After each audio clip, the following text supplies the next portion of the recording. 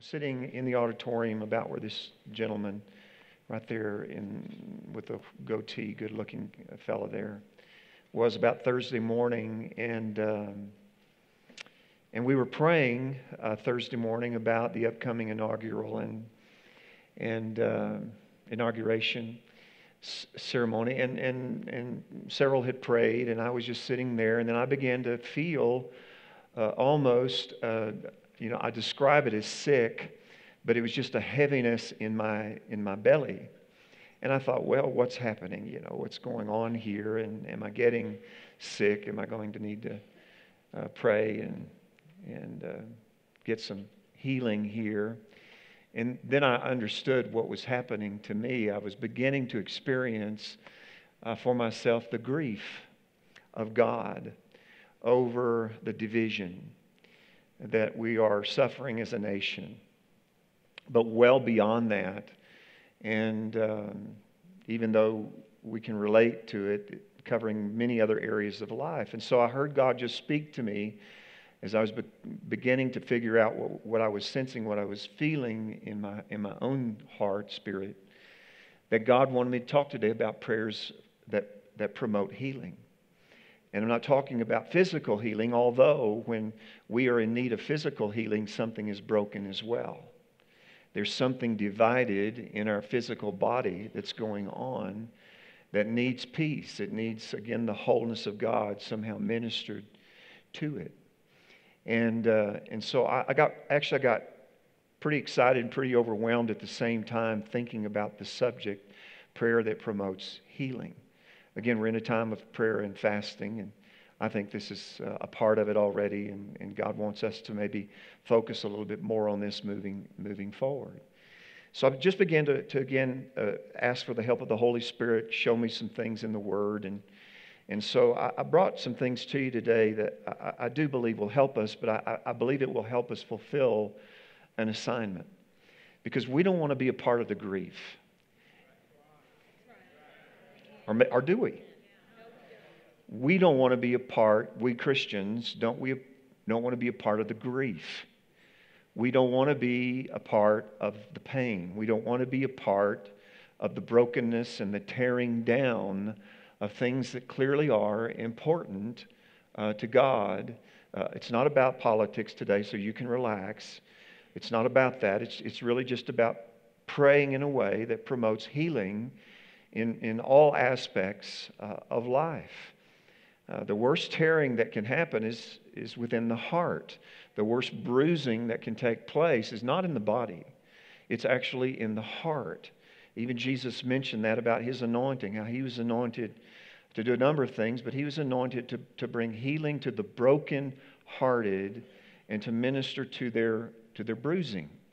And if anybody's going to do that with any success, moving forward into 2017, it will be those in the church of Jesus Christ who know how to pray from their reconciled position with God.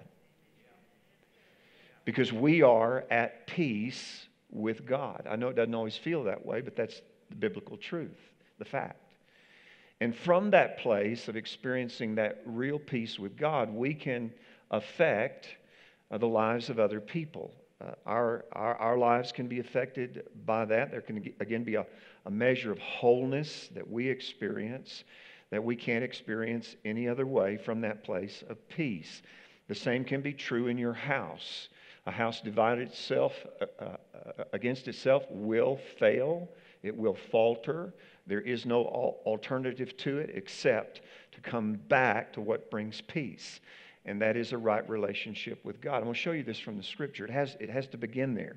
There are other things that we end up saying, we end up doing in way of behaviors that come from that place of peace that really do create miraculous things in life. If your home is broken, there's wholeness for those relationships. Come on, take hope this morning. It may seem impossible, but God can do the impossible. And I mean, that's become a cliche, but it's still truth, is God loves to take on our impossibilities. And He can take a home where there's strife And again, where there's been deep wounds, and He can turn that around and bring about healing and wholeness, and that family can go on to thrive. There are other areas. In fact, when the Scripture talks about wars and wars continuing in the world, it's funny, the same words used to describe war between nations is used to actually describe war between ourselves. In James chapter 4, he talks about the warrings that are in us, the strivings that we're experiencing with one another. It's the same deal. The world has been in conflict since Adam and Eve decided to get into conflict with God. And so it gave birth to conflict in our world. And it's all around us. It surrounds us. And so what can we do about it? Well, again, I believe that we can learn and then do. We can learn how to pray prayers that produce healing and produce wholeness. And if we'll commit to that, and it's a big if, but if we will commit to that, then we can see again, guys, the glory of God in all aspects of life. And if, among other things that we're here for, we're here to represent the Prince of Peace in our world. And some people, Christians, many of us have such a real strong sense of right and wrong and justice. And some of that really has been taught to us by God and is encouraged to know and live by the Holy Spirit. But a lot of us go from even a good place of knowing right and wrong and knowing what is righteous and what is not, truly knowing what is good and what is evil. But we go from a place of knowing that and we spoil it in the way that we handle our situation and the way we handle our relationships.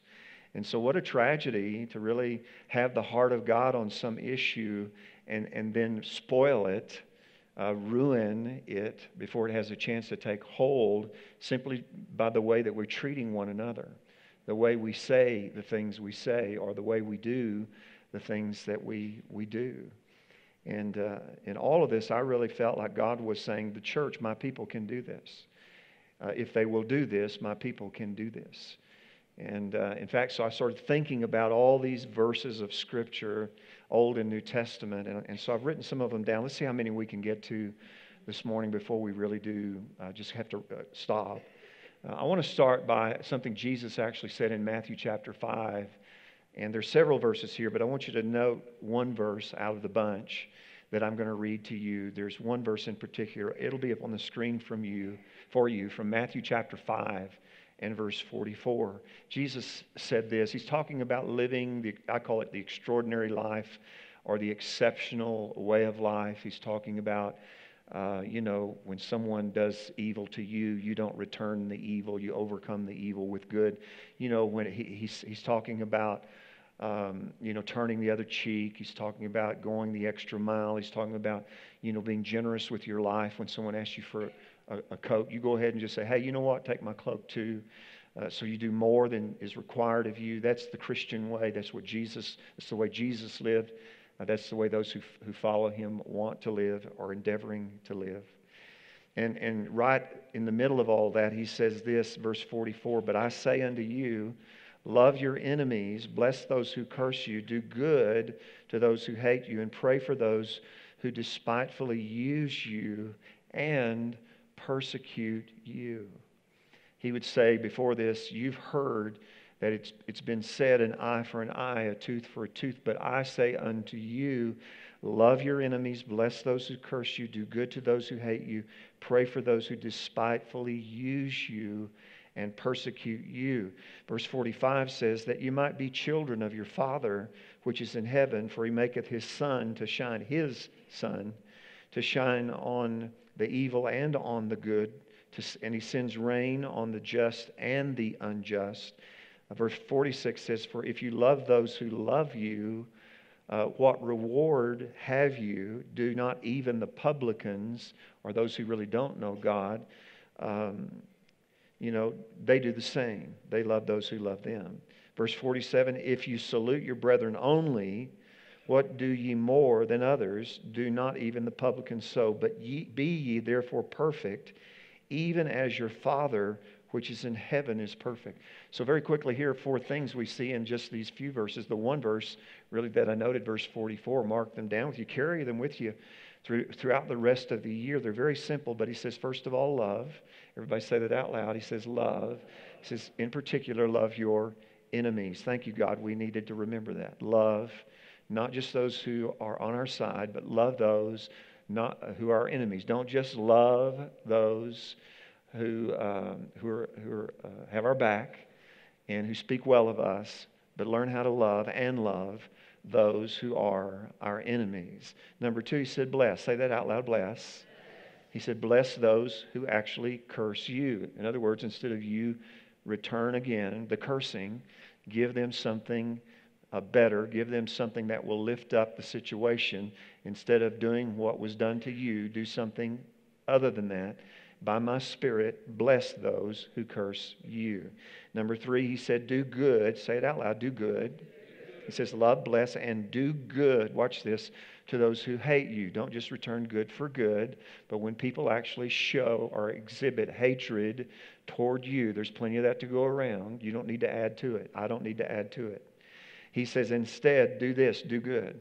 Find a way to do good for those who don't do you good. And then he said, pray for those, say it out loud, pray.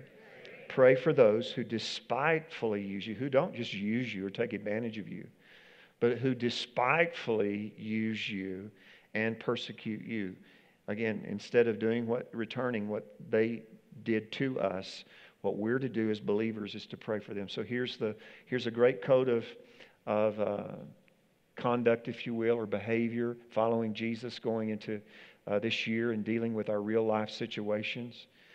Love, bless, do good, and pray. Let's say all of that together and out loud. Love, bless, do good, and pray. Look to at least one person. Look them in the eye and say the same thing. Love, bless, do good, and pray. And again, that doesn't have to do with people who are just of a different political party than you are, who has a different view, conservative, liberal, whatever in between than you do. This doesn't have to do with just a national issue. It has to do with our everyday issues, and particularly with our everyday issues. And so I believe the Spirit of God would make us uncomfortable with not doing this very thing as we're moving forward, but at the same time that He would help us, because it's humanly, the flesh really is weak. And we experience that every day. We like to think it's not, but about the time we think our flesh is strong, we find that that's not the truth. And we slip and we slide and we cross over when we shouldn't. And so we want to believe that God helps us moving forward. Can I have a good amen? And some of you are thinking about people that need to hear this today. No, you need to hear it. I need to hear it. Everybody in the house needs to hear it. God has you here today for you to hear it, especially. And those of you who are not Cowboy fans need to remember that today when it comes to me. Okay? Just saying. Be sweet. Be kind. Be gracious. I'll try to do the same with you. Amen. Love, bless, do good, and pray. On the more serious side of all this, what Jesus is really saying is He's saying, if you do this, you will be like your Father. In other words, you'll represent Him to others. You'll be like Him. You'll be like your Father who's in heaven. This is the way He acts. He causes the sun to rise on the just and the unjust. He causes it to rain on the just and the unjust. He does that to reach to them, to try to help. He does that to introduce who He is to them. And He works through His people to do that. Loving only those who love us, Jesus made it clear, has no reward. There's no reward to just loving people who love us. It's not thankworthy at all to just love people who love us or who are, in our view, lovable. He goes on to say, if you are only gracious to those who are gracious to you, then you don't really understand grace and haven't yet shown it. Because grace is the unmerited favor and blessing of God. Amen. You can't earn it. You can't deserve it. If you could, then what you would get would not be grace. Does that make sense to you? So He said, be complete. He said, be perfect. The word really means in the Greek to be complete. In other words, be complete in your loving the way that the Father God is complete in His loving. God loves thoroughly. And so we are urged to also love thoroughly. And so a big part of turning things around in a world at war, in hearts that are at war, is to learn how to pray in such a way that turns those things around. In fact, it dawned on me again Thursday during the afternoon, after that experience I had Thursday morning, again from Isaiah chapter 58. Just make note of that. We won't read from a bunch of that. I do want to remark from it. I do want to show you some things from it. But Isaiah 58 has come to be known as the God's chosen fast chapter, kind of like the way 1 Corinthians 13 has been deemed by Christians the love chapter. Isaiah 58 is actually a chapter all about God's chosen fast, or the kind of fasting that God would have us actually do. And He is chiding Israel. He's correcting them, again, because they've entered into a way of thinking about prayer and fasting that doesn't agree with Him. And it has no value, no reward to it, no benefit for anyone. And so God is intruding upon that way of thinking. And He's saying, I want you to come to know really what I think, not only about your fasting, but the way I think about fasting. He said this beginning in verse 4. Again, we don't have time to go over there this morning, but he says in verse 4, he says, you're fasting for strife, and you're fasting for debate, and to smite with the fist of wickedness, so that your voice can be heard on high. In other words, what he's saying is you're fasting and praying to win your arguments and your debates with other people. And you hear that sometimes when Christians pray. They're not really praying the heart of God, the mind of God, the will of God. They're not praying for the Scripture or the Word of God. They're actually praying out their own argument. And they're actually asking God to make everybody else see what they think they see. And God, I want you to change the whole world if necessary so that I can be right. Essentially, it's a prideful, arrogant way to pray. Can we say, oh me, today? In other words, you want me, God's saying, you want me to prove you're right. And that's peace to you. And He's saying, is this what you call a fast? Do you really, He's asking these questions, do you really think that this is pleasing and acceptable to me? We also forget that, probably most of us forget, or we've never known, that when Isaiah 58 was being written, actually when Isaiah was the prophet, he was prophet in Israel for about 50 years. And he actually had inroads because of his own genealogy into the royalty, if you will, of Israel. His platform was in the realm of politics in Israel, and during this time that he was used of God to speak out. We forget when God was saying these things through Isaiah to Israel, or we've never known that Israel was also in a time of civil war. Now that's very relevant because our nation, whether we say it out loud or not, is in a civil war. It's not like the one that was in the 1800s, but we're in a civil war, and you can feel it and you can sense it. And again, it really is threatening to the health and wholeness of our nation and the citizens of our nation. But again, it's not really something new. When tribes began to be formed in Israel, they immediately began to fight with one another. There were 10 tribes who made up Israel. I'll call it Israel North. Israel North was sometimes referred to in the Scripture as Ephraim. And the capital city of Israel North was actually Samaria. And Israel South was referred to as Judah, and its capital was Jerusalem. And the 10 tribes in the north were at odds with the 2 tribes in the south, and so they were struggling with one another. And during a time of civil war in the nation of Israel, God spoke through His prophet these very things that we're studying and looking at today. It was meant to help them with their own issues of tearing and division and brokenness.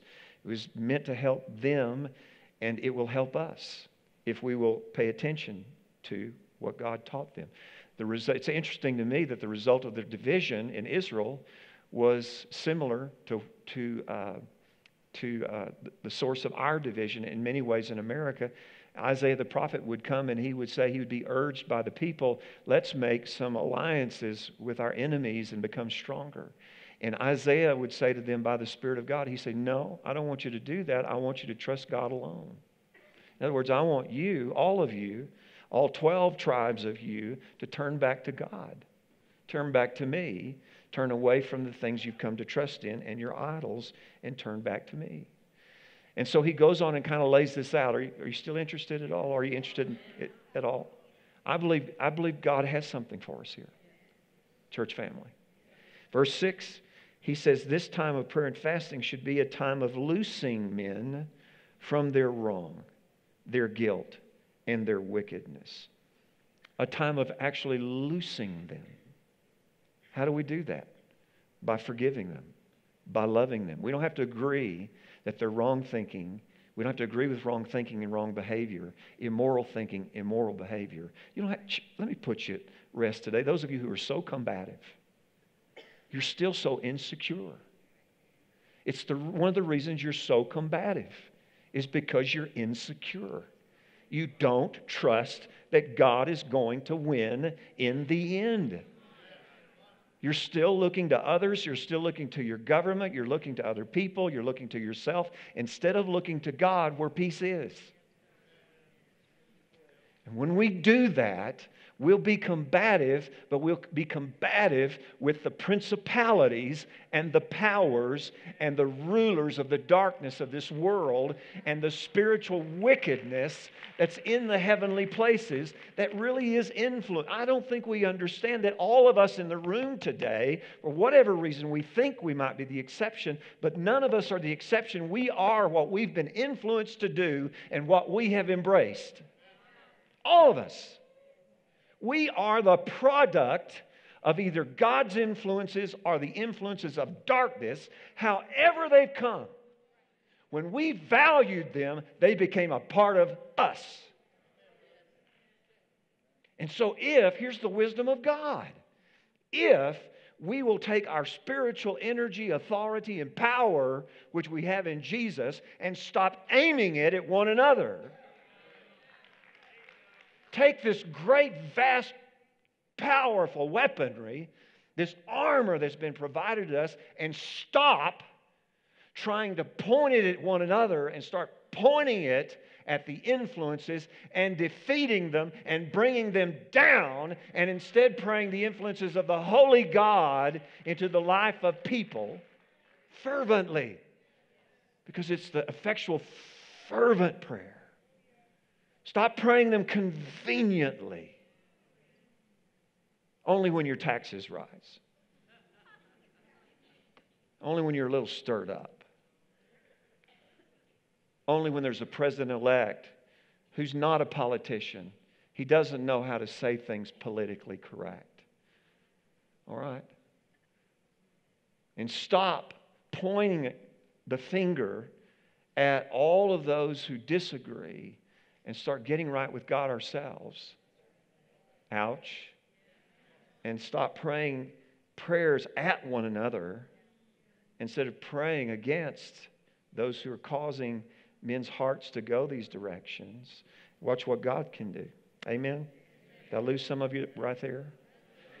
He goes on to say in this, let's get back to the word here. He says, this is a time to undo. Everybody say undo.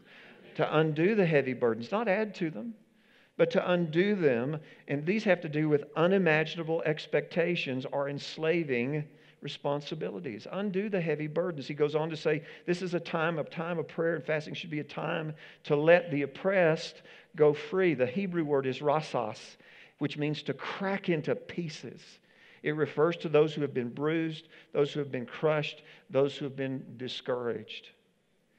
Included among these are people who have been subjected to all manner of prejudices and injustice. God forgive us for these racial wars and these social wars that we continue to fuel and feed and fire up from our own hearts instead of being promoters of peace. God said to pray in such a way that every yoke would be broken. Now watch this one. What does that mean? Well, a yoke is something, again, heavy on our shoulders. No, really a yoke was designed, it may be heavy, but the yoke was designed to put two together. A yoke was by design to put two oxen or two horses together in the field so that they could walk together and actually do something productive. But the Bible teaches not to be unequally yoked. Hello. So one of the things that we need to pray in promoting peace and healing, watch this, are right relationships. God was actually saying, I want you to pray. And again, remember just the context, of, at least the part of the context of this, Isaiah 58, is that there were unholy and ungodly alliances that were being created among nations. Assyria was coming down from the north. They were threatening. And so, again, Israel, turning from God to trust idols. Actually, some of Israel, they were trying to negotiate with the enemies of God in order to just feel safe. And part of what God was saying is these agreements, these sort of alliances, they're not good, they're not me, and you need to pray that people are loosed from them. And I'm going to tell you today, some of us are in the wrong kinds of relationships. Some of us in this room here today have formed alliances with people who are the enemies of God. And they are sowing seeds of discord, and they are sowing seeds of disagreement into our lives. And unless we do something by the power of God to remove or be removed from that, then we're going to continue to be a part of the problem instead of part of the solution. And so we need to be asking God who that is in our own life. What do we do with this? How do we handle this graciously? How do we handle this lovingly? But how do we get this taken care of? Isaiah went on urging men to pray that these bad ties would be broken, every one of them, and that they would turn back to God. He went on to say this. He said, instruct men in this type of prayer to feed the hungry with our own bread, not someone else's bread. Our own bread. We make the sacrifice. We make the personal investment. We make ourselves, if you will, a little poorer so that somebody else might be made a little richer. We do that. We don't put that responsibility again on other people. He went on to say again, consider those who were cast out of their homes. These are normally responsible people who've fallen on hard times, need some temporary help. He went on to say we should be clothing the naked. He went on to say this, pray for the reconciliation of healing of families in particular. He says it this way in the King James Version, refers to it as the hiding from our own flesh. In other words, in our homes, there's this isolation that takes place. How many of you ever heard the phrase, you can be lonely in a crowd? And sadly, we have that on a real small scale where the family unit is controlled. We have fathers who are isolating themselves from their children. We have sons and daughters isolating themselves from their moms. We have all siblings isolating themselves from other siblings, sibling strife. And God says during prayer, this kind of prayer, I want you to pray for healing. I want you to pray for wholeness. I want you to pray that this hiding would stop and that once again men and women would come together. I'm going to close with this because I just ran out of time. But 2 Corinthians chapter 5, beginning with verse 17, says, now we look, this is by the way from the Message Bible, it says, now we look inside, and what we see is that anyone united with the Messiah gets a fresh start, is created new. The old life is gone, a new life burgeons. Look at it. Verse 18, all this comes from the God who settled the relationship between us and Him and then called us to settle our relationships with each other. Verse 19, God put the word square with Himself through the Messiah, giving the world a fresh start by offering forgiveness of sins. God has given us the task of telling everyone what He's doing. Verse 20 says, for we are Christ's representatives. God uses us to persuade men and women to drop their differences and enter into God's work of making things right between us. We're speaking for Christ Himself now. Become friends with God. He's already a friend with you. How, verse 21, you say, in Christ, God put the wrong on Him who never did anything wrong, so we could be put right with God. And what this is referring to is that, of course, we've been reconciled to God. We have peace with God now through Jesus Christ. On top of that, you and I, who've experienced this forgiveness and this new life in Christ, we now have been given a ministry. Every single one of us have been given the ministry, not of accusation, not of condemnation, not of correction. I know the word we preach is suitable for correction, but it's not always your place to be the one correcting. Your ministry is bridge building. Your ministry is referred to as the ministry of reconciliation.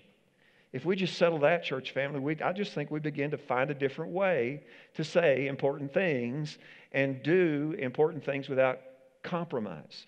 We're not trying to make everybody happy. That's impossible. You probably experienced that on your way to work today. Somebody's not driving as fast as you would drive. And I get it. I tell you, it's frustrating when you have somewhere to go and you're behind someone who doesn't know where they're going or doesn't want to get there very fast. And you can't seem to get it. I know, I get that. This is real life. But you're not gonna make it better. And I'm not going to produce wholeness by just getting on their tail and pushing and then signaling, not with our turn signal as we pass. Come on, somebody, help me with this morning. We're gonna do what the opposite of what's being done to us. If you want something different, you do something different. If you want racial equality, you treat all the races equal. You learn how to respect all the races. You learn those things and you determine to live that way with your life. When someone yells, it gets in your face and screams at you. You just learn to be quiet. Let your tongue cleave to the roof of your mouth. Maybe that's not the time to give them a piece of your mind. Maybe there's never a time to give them a peace of mind. Maybe it's just a time really to pray for wholeness. Because I'm really convinced that broken people do broken things. Hurting people do hurting things. You say it's not fair. Well, hey, God is the judge. One day He's going to work it all out. I just don't think any of us are bright enough to handle it. I'm not saying you're stupid. I'm just saying we're not bright enough to figure all this out. God sees people the way we need to see them. God knows things about people we just don't know. And we think we know, and we act on that piece of knowledge, and sometimes we just make the situation far worse than it has to be. How many of you ever said something you wish you hadn't said? How many of you done something you wish you'd never done? You went, my God, the situation was bad. I just really made it bad. And Jesus is He's working in us. Be confident of this. He's working in us to put things back together that had been broken. I close with this, really. I stop with this. I have to.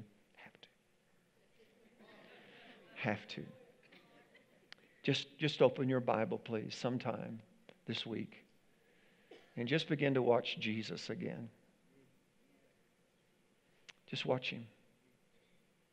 And even when it seems like he's getting tough, He's doing it to free someone, there's nothing selfish about Him. Even when he took broken bodies into His hands and He made them whole.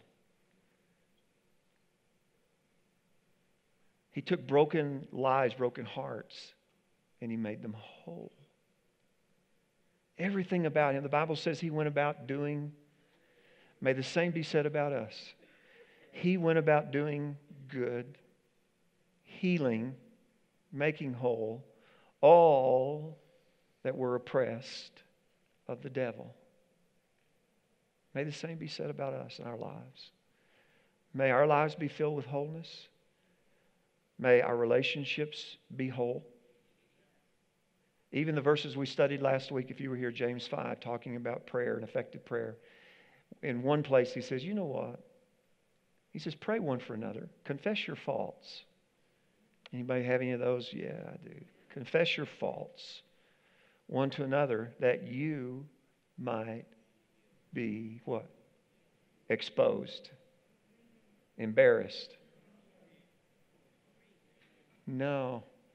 Confess your faults one to another, that you might be healed. That's the Spirit of Jesus. May it be the Spirit in your life. May it be the Spirit in your ministry, in your relationships, in your home, in your businesses. God, people, there's a sea of people out there who don't know where to go, how to get there, and whose lives have been broken and busted up. There's a bunch of us in the room here today who God has taken from that place to a higher place. I once was lost, but now I'm found. I once was blind, but now I see. Thank God for this anointing that brings wholeness and brings healing. And God, I just know He wants us praying that, and wants us praying it during this time of fasting, but He wants us to go well beyond that. Amen, church?